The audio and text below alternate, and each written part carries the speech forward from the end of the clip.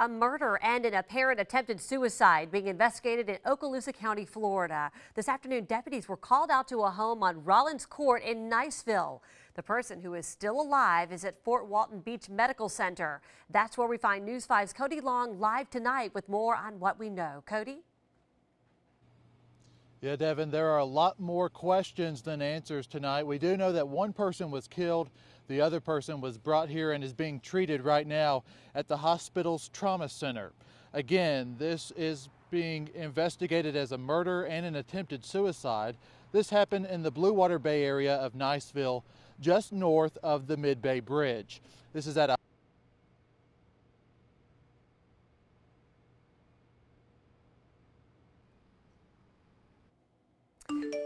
All right, that's News 5's Cody Long. Having a little trouble hearing from him, but we have kept you updated on this story all night long on the News 5 app. If you want a news alert sent straight to your phone any time of day, go ahead and download that app. It's free for Apple and Android devices.